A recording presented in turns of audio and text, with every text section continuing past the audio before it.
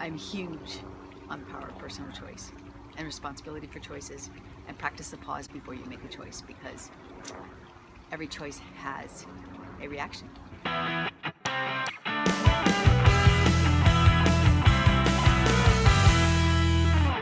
everyone, happy Sunday, Vlogust day number 13. I come to you today with my little Baxter, with his little gray face, all 10 years of himself. Anyway, I just wanted to come on really quick to do my vlog commitment. I want to talk about choices. So you know that my channel name is The Choice Factor, and there's a reason for that, which is that I am all about choice. I talk about choice all the time. I raised my kids with my choice philosophy.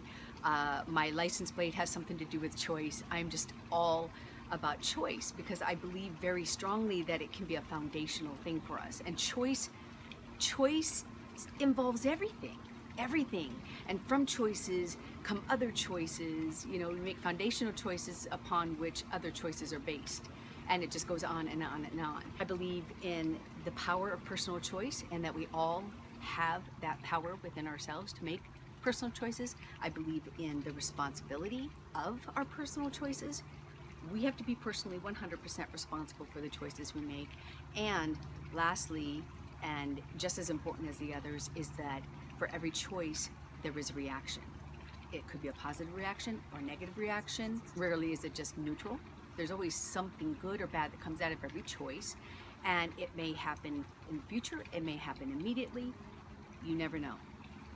But if we live our lives knowing that we have that power inside of ourselves to make a choice, and we own the choices, and we practice the pause before we make a choice, I think it helps us to live better. I know I have to tell myself this all the time because we're bombarded by choices, right? I don't always make good choices. I make bad choices because I'm human, and we all do. Thank God literally for forgiveness and for grace.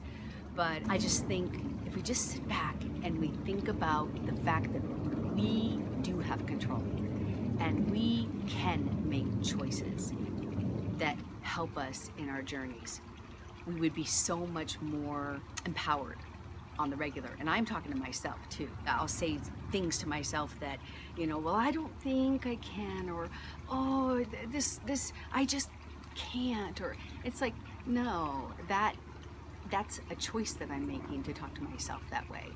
And on my cover, my YouTube channel cover, one day I was thinking about this. It was while I was YouTubing actually, and I was hearing a lot of people just feeling kind of defeated, and myself as well. And I came up with this little thing that I'm going to go ahead and read to you. It's on my channel cover art, and that's the choice factor of self-talk, because I believe the reason why I say choice factor is there's so many different factors in choice. You know, there's choice of faith, there's choice of what you want to eat, there's choice in where you want to live, there's choice in what you want to do for a living, you know, choice in who you want to be with, all kinds of things. So there is a choice factor of self-talk. Truth.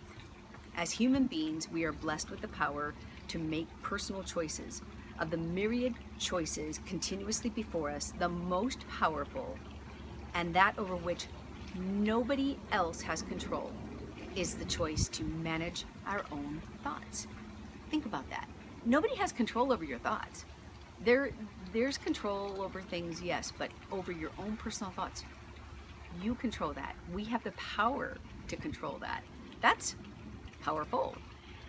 So then, with that truth, there's the action.